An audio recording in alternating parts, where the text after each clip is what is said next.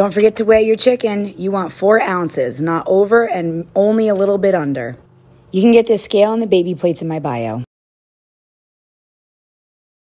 Have you ever tried zabaione? I like to serve mine with macerated strawberries. Simply slice them, then cover with granulated sugar and let them sit until you're ready to serve. For each person, you need 1 egg yolk and 1 ounce of sugar. I also like to add a little bit of vanilla. Whisk this together until the sugar has dissolved, then place your bowl over a pan of simmering water. Continue to whisk it over the water until it thickens up. Then serve with strawberry.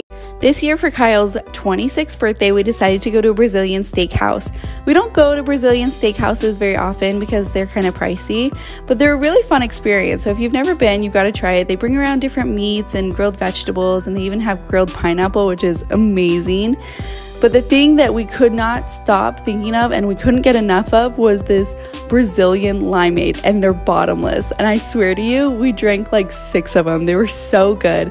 And our waiter kept coming around asking us if we wanted to try different flavor combinations because they can add fruit puree into the drink. So we tried like a mango pineapple one, which was so good. We tried a strawberry limeade, which was amazing.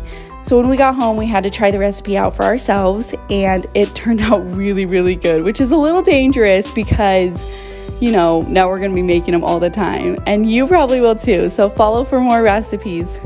Does anyone else have that thing that you learned on TikTok and now you can't imagine going back to doing things the old way? So this breakfast sandwich is like completely mind-blowing. I don't think everyone puts into it what I put into it, but basically I put egg and cheddar cheese, and then and I shove it in this tortilla, which I had no idea would puff up like this if you stuck it in the toaster. Then I also had beans, cotija cheese, guacamole, sour cream. Oh my god, so good.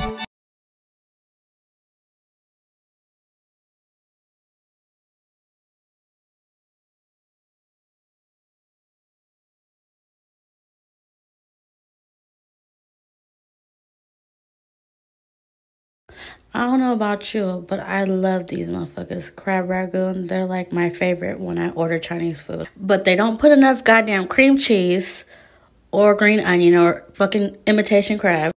And it'd be like $8 for an order of 6. Like, bitch, I'm gonna eat that by myself. How am I supposed to share? What the fuck?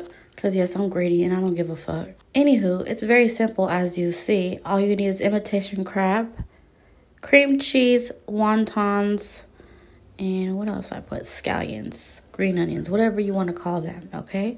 I literally paid like $10 for all the ingredients, so make them your goddamn self. Yes, I'm cheap. I don't care. Also, when you make these bitches, put your children to work, okay?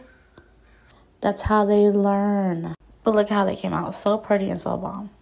But that sauce, you need that sauce, my plate. What do you think of these bubbled potato chips? Peel the potatoes and cut them into thick slices.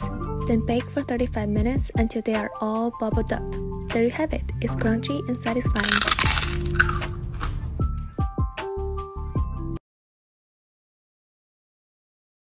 I got this mini waffle maker and I'm gonna try it out.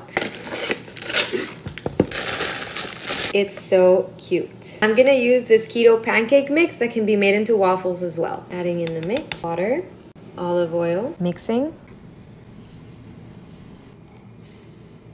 And it's ready. Maple syrup, and done. Dinner doesn't have to be gourmet every night. We like hot dogs. They're so good. Let me show you how we like them. We usually eat the generic ones. I always get the bun length, but they were out, so they subbed for these. And Ricky likes them a little bit charred, so I'm going to cook them on the stove in a pan. I cannot find my grill pan anywhere, so I'm just going to use a regular pan. Now, I like hot dog chili sauce on my hot dogs. Ricky does not like it. Y'all asked me what it was before. You'd never seen it, or some of you hadn't. And it's almost like a chili, but it's not as thick as chili. So all I do is just put it in a bowl and I heat it up. And it's not like Cincinnati chili. It doesn't have that cinnamon taste to it. It's just like chili. It's just looser. But I like it on mine. So I'm going to put it in the microwave and heat it up. I'm also going to get some tater tots into the air fryer. Hot dogs, if you aren't eating them charred like this, I don't know why, they're delicious. So this is how I like mine. I put ketchup.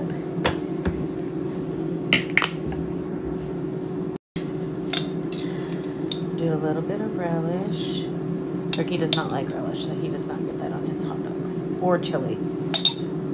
And then I like to add this hot dog sauce to the top.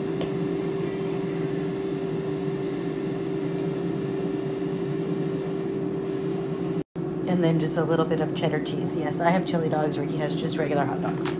And then I threw some tater tots on the plate, and that is how we like them.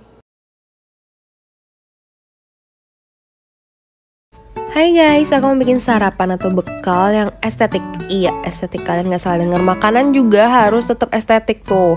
Nah, ini namanya breakfast bread. Kalian tinggal ikutin step-step aku dalam video. Bahan-bahannya juga udah aku tulis. Tapi kalau kalian mau berkreasi lebih, kayak nambahin bacon bits, kalian mau nambahin jenis keju yang lain pun terserah.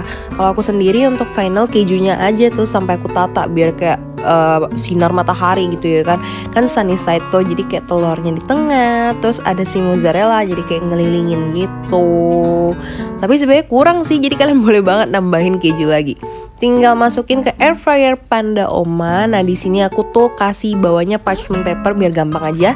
180 derajat Celcius 6 sampai 8 menit tergantung kalian mau kematangan telurnya tuh seberapa. Kalau aku sendiri di sini kalian lihat itu ada 8 menit. Jadi lebih matang gitu. Enjoy.